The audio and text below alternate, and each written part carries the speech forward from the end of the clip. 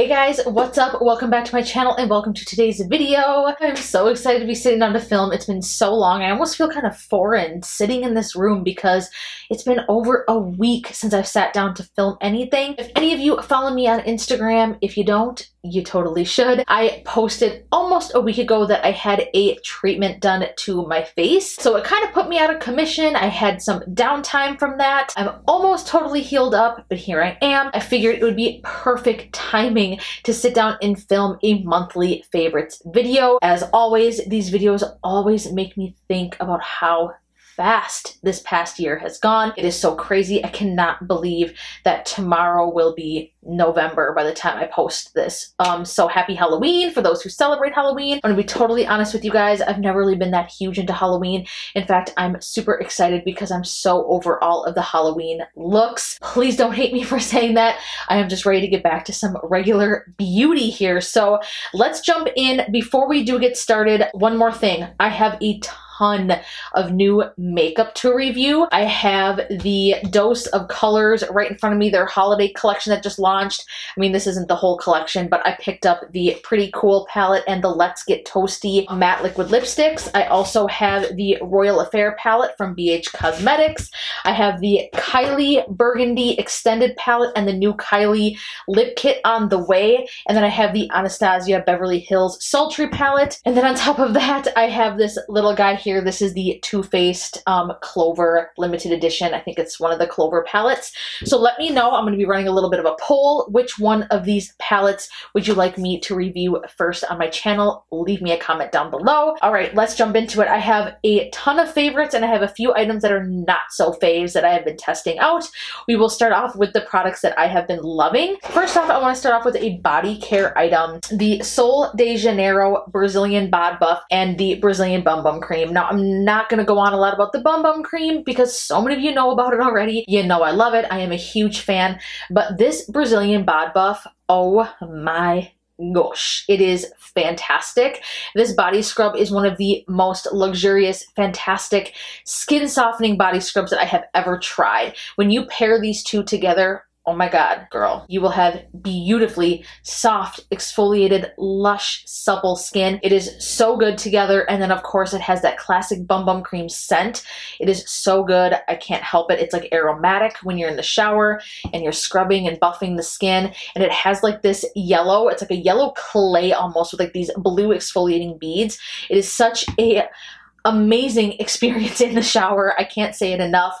Check it out. But when you pair the two together, you are asking for beautiful soft skin. So I absolutely love that combination. One thing I want to get out of the way is the Morphe brush collection with Jaclyn Hill.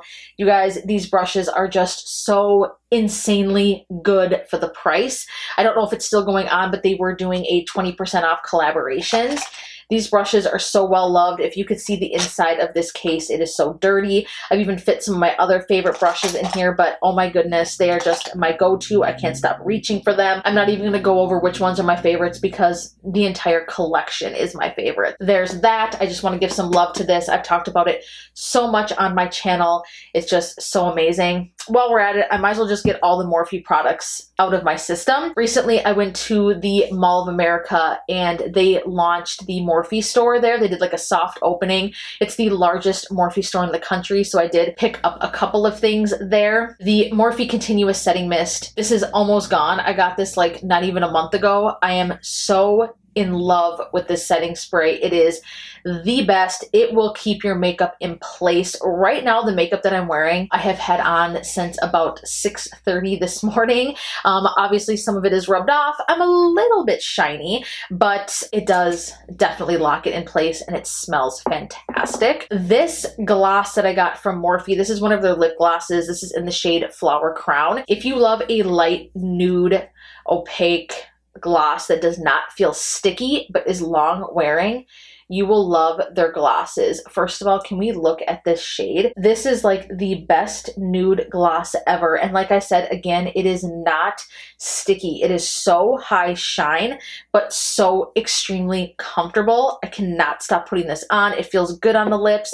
It doesn't dry out your lips. It is just probably right now my favorite gloss formula. I want to go get more because they have so many different ones, and at $8 a piece, yes, they are amazing, and dare I say I like it a bit more than the Colourpop glosses.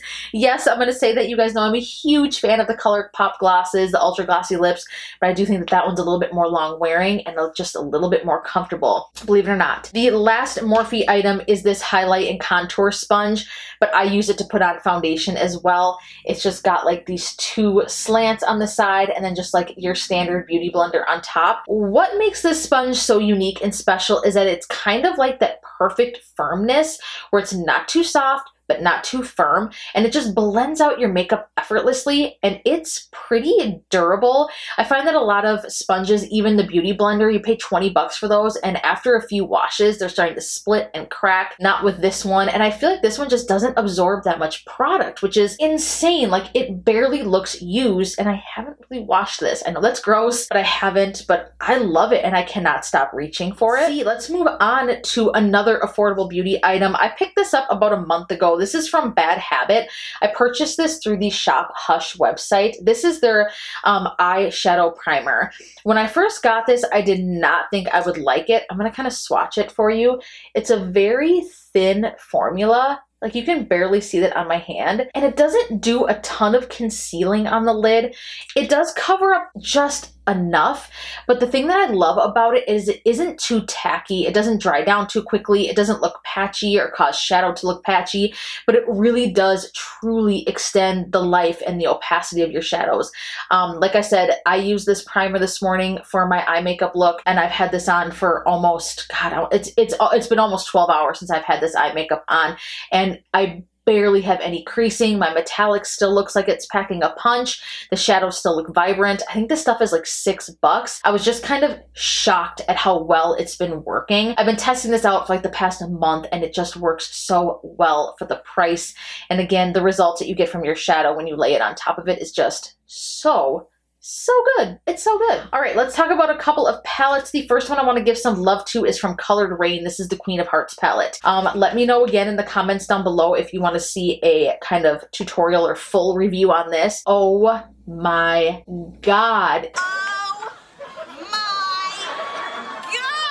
Is this palette incredible. All the shadow that you see on my eyes right now is from this palette. You guys, these metallics, no joke, are just beyond opaque and breathtaking. Like, oh my God, stunning. Sorry if I blinded you, but like, it is so incredible. I honestly just like have like a heyday swatching these. Like, it is so stunning. I am obsessed. There's like every shade in this palette to make a complete look. You can create so many different looks with this. Neutral looks, smoky eyes, something more vibrant. This orange shade up here is just beyond fabulous, but the metallics in here and how blendable the mattes are, it just steals the show. I picked this up during a sale that they had. I think this palette normally goes for 50 bucks, and I got it for $35. And oh my God, would I pay 50 for it? Hell yes. If you have not had a chance to play with Colored Raine palettes, you must try them because the formula, the pigmentation, the formulation, just everything about these is so good. I have not been able to put this palette down all month. It is by far one of my all-time favorite eyeshadow palettes. It is so good. All right, another item that I recently reviewed on my channel from Smashbox. This is the Holidaze Contour and Spotlight palette. You guys, this entire palette is $39 from Smashbox. The packaging is absolutely fantastic. You've got this giant mirror on the inside, and you've got everything that you would need to highlight, contour, and bronze in one palette. This has been my go-to contour. I cannot get enough of mixing the contour and the bronzer shade. It is like my perfect contour. I absolutely love it. The highlights are stunning as well, but for $39, and the quality and the blendability of this product is just mind-blowing, and I think it's fantastic. It's honestly one of the best things I've seen from any holiday releases so far. I just love that they came out with something like this. Again, the packaging and the formulation. And if you haven't really tried much from Smashbox and you've been wanting to, like myself, to try some of this for 39 bucks is just kind of insane. It's that good. An item from NARS. This is one of their dual intensity blushes. I have mine in the shade Adoration. So what you've got in here kind of is like a blush and a blush topper highlight. This highlight is stunning. This blush shade, I was kind of like, Not sure I'm gonna like that very much, but I absolutely love it. It gives your cheeks like this perfect flush of pink, and this here topping the blush or even as a highlight, it's like that ethereal glow, like that glow from within. Let me just swatch it for you. It's so beautiful, and it looks like it's so pink, but I swear to you, it's not. Like how it looks on the cheekbone, like on the tops of the cheeks, is just so like brightening and beautiful. It just shears out, and it gives you this beautiful natural glow from within without exaggerating texture. It is so good. I love this formula. It's long wearing. I'm kind of becoming more and more and more of a fan of NARS the more I try from them. They just have such amazing products. Oddly enough, I haven't had a chance to try the Orgasm blush or their Laguna bronzer. That's like their staples. Everybody freaks out about those two products, but I just haven't tried it for some reason, so I need to get on that. All right, let's see. We have a couple more products to share from the favorites for the month. I have to give love again to the Take Home the Bronze from TheBalm. Again, another beautiful contour shade. This is like my one and done, one-stop shop for contour and for bronze. It's that perfect marriage between like warm and cool tone that I can pull it off for both, and it blends so good. This is like the best contour, the best. I know I said the Smashbox one was, but this is tied for first place. It is just that amazing. I love it. And again, one that I have not been able to stop reaching for. I think I even mentioned this maybe in my September favorites, but it's made its way into my October favorites because it is that good as well. All right, one more favorites item from Colourpop. This is their Super Shock Cheek. This is one of their pearlized highlighters in the shade On the Cusp. This was a collaboration that they did with Kathleen Lights during her Zodiac collection. Again, I will swatch this highlight for you, but oh my God, it is breathtaking on the skin. It is so reflective, so beautiful. I cannot get enough. I've talked about it before, so I won't go on too much longer about it. Again, it just looks beautiful on the skin. Let's move on to a couple products that were not so great. So the first one I want to mention, and I've talked about this on my channel before, I've even used it in some of my videos. I have tried so hard to give this product a chance, and I just cannot find myself liking it. I don't have a reason to. This is the Guerlain L'Or Primer. As you can see, I've used quite a bit of this. This was actually given to me. You guys, I don't see the big deal with this primer. I'm gonna be totally honest with you. I do not notice anything different with my skin. When I first tried it, I swear, I feel like I've maybe put this in a favorites video before. I don't know. I was really just trying to love it, and I thought that I did. You guys, I cannot remember if I've mentioned this product before, but I'm gonna come out and say it. Upon further testing and use, I'm just not seeing it. And the more that I compare it to my NYX Honey Do Me Up primer, which is kind of like the same thing, I see more of a result from that than I do with this. This is like 75, 80 bucks or something, and the Honey Do Me Up is under $20. If you're looking for a primer that has like these gold flecks, it's like a serum, you want something that will hydrate and soften the skin, tone down some redness, go for the NYX Honey Do Me Up. It is so much better to me than the Guerlain primer. It's just not worth the price tag. This BECCA Ultimate Coverage Longwear Concealer. Now I used this in a BoxyCharm video where I did all my makeup using BoxyCharm makeup. This is like the thickest, waxiest, just weird consistency. It worked out okay in that video, but again, I tested it out further. It's so like weird. It's like dry, but like waxy and just odd at the same time. It feels so thick. It exaggerates texture. And I just really, really, really do not like it. I will never use that product again. It didn't do anything for my under eyes, and it creased like crazy. Concealers crease on me to begin with. And when something exaggerates it like that, I'm like, stay over there. I cannot use you. It's no good. An item from Sigma. This is their liquid pen eyeliner.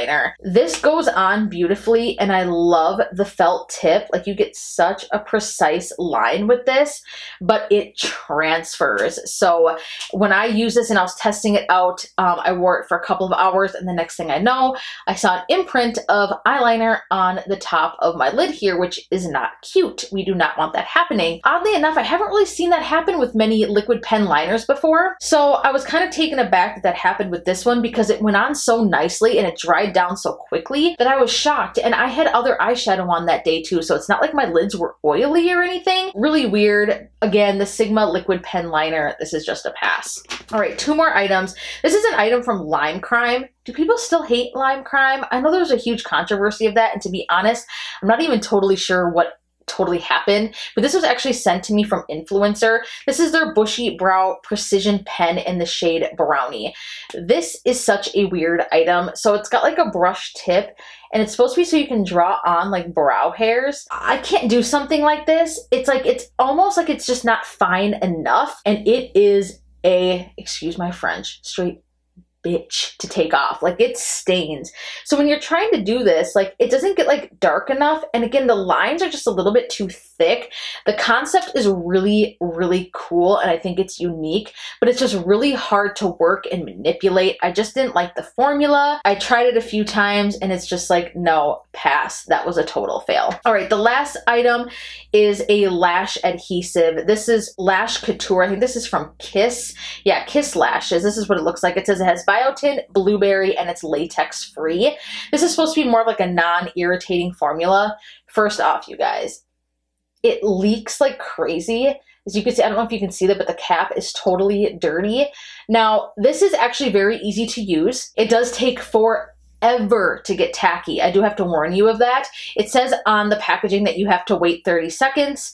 No, I'd say you have to wait more closer to a minute because it is such a thin formula, and again, it takes forever to get tacky.